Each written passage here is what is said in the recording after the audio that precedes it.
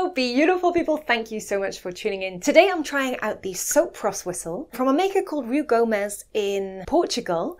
And this is a brass tunable high D whistle. It was sent to me by bigwhistle.co.uk. If you're a regular viewer on my channel, you'll have heard me talk about Big Whistle before.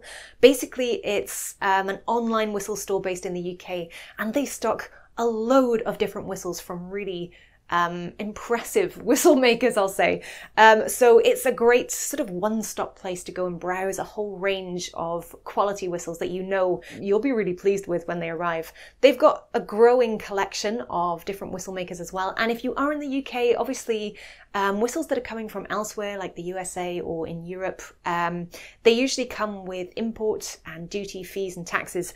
You can avoid those if you buy from Big Whistle because the whistles that you receive are coming from a UK address rather than from abroad. So it is a great place to shop if you're in the UK. I'll leave a link to it up here on the little eye and in the description down below if you want to go check it out. This is where this whistle came from. So if I show you some close-ups of this whistle, you can see we have the, I assume, Delrin mouthpiece, but it kind of looks like it's been 3D printed. I don't have information on that, unfortunately. But it's sort of short and stumpy like the Susato mouthpieces, but it's pretty comfortable in the mouth. We have a curved windway here on the whistle as well. And the mouthpiece actually is just the top of the whistle. The blade itself is made from brass, which you can see further down here. The tuning slide is on top of this whistle rather than underneath, so it's an additional wider part here. This is similar to Burke whistles.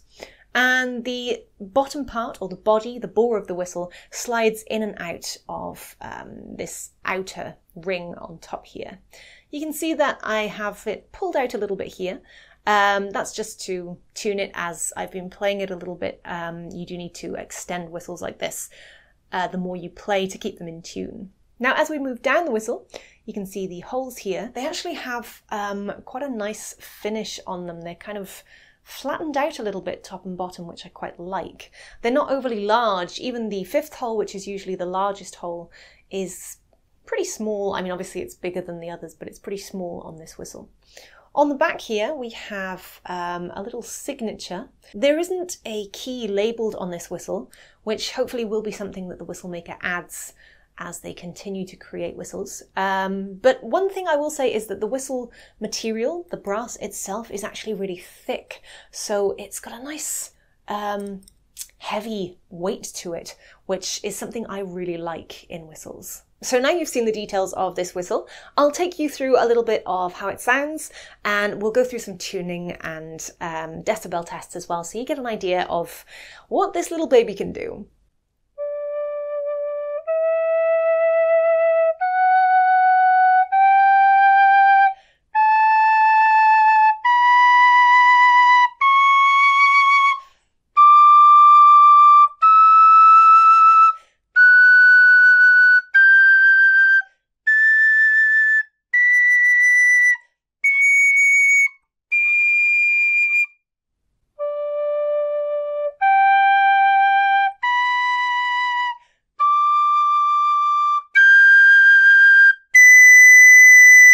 So as you can see from the tuning test, we are hitting some really great notes on this whistle. It's pretty balanced throughout. I think as well on the decibel side of things, it's not the quietest whistle. It's definitely a whistle that you could use to play for sessions. It's got a good range of volume as well, but it's kind of sweet sounding. So when you're playing, it doesn't really have that shrill piercing effect that some whistles have, which kind of makes them seem much louder than they actually are. So I don't think I'd really have any problems playing this at home. I don't think it would be too disturbing to the neighbours, but it's not a quiet whistle. It's just not a shrill whistle, so it doesn't sound too bad.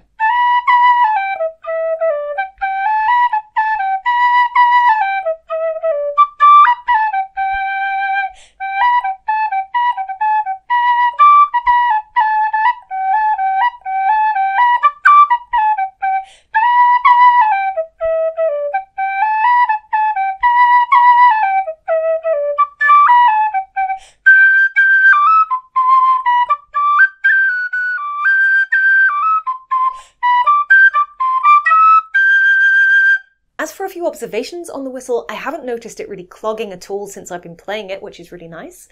It's quite comfortable in the mouth. The mouthpiece shape is a little bit like Susato whistles though, so if you've played those and you don't quite like that shorter, stubbier mouthpiece, then this might not be the whistle for you.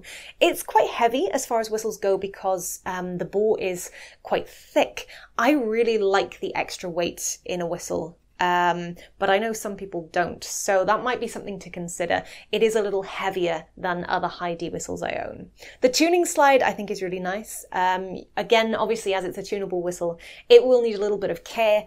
You will need to sort of oil that tuning slide somewhat to keep it slick and movable. But I think it's really useful to have tunable whistles, especially if you're playing with other instruments, because you can fine tune your whistle as it warms up as you play it to match in with the other instruments or other instrumentalists and other musicians you're playing along with. It's not slippery as far as whistles go, but I would imagine as this is a brand new whistle and it is brass, it will get that patina on it after a few uses. I can already see that where my fingers have been around the holes, it's a lot shinier, and I've not really played this whistle all that much yet, so it is pretty new. So it's definitely going to have that dusky look to it before long. Now, I mentioned earlier some notes about the voice of this whistle. It's quite clear, clean and pure, and I really like that. It's got quite a flute-like sound to it, which I really appreciate. Some whistles have a lot more chiff, which is that gravelly sound to the voice, and this whistle doesn't have that, which I really like. It's very responsive. It's easy to push into the higher notes. It doesn't use a lot of breath though either, so when you're playing you don't find yourself running out of breath. Again, all plus points for me. It's a little louder than I think my usual preferences for whistles, but I actually really love it, which is kind of unexpected for me to like a loud whistle.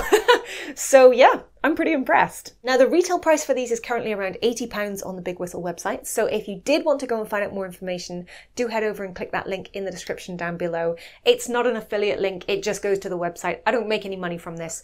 I just get sent free whistles from Big Whistle to try out and show you folks, which I think is really great.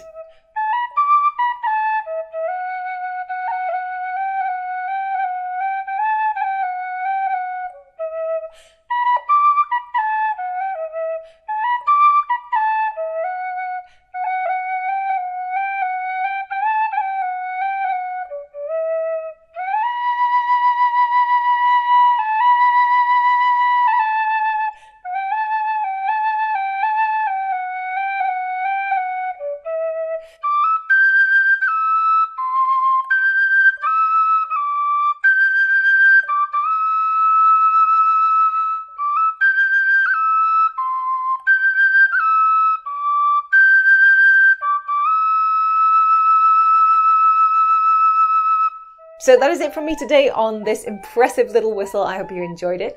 If you've got questions, comments, or suggestions of other whistles you'd like me to review, please do leave them in the comments section down below. Hit the thumbs up if you like this video, and please don't forget to subscribe because I'm trying to get to 100,000 subscribers. If you're interested to see some of the other whistles I've already reviewed, you'll find a selection here on screen, alongside the tunes that I played today, which were the Rattling Bog and a little extract from Baldur's Gate 3. You'll find tutorials for those up here on screen as well. Thank you so much for watching. Happy whistling, and I'll see you folks again really soon. Bye.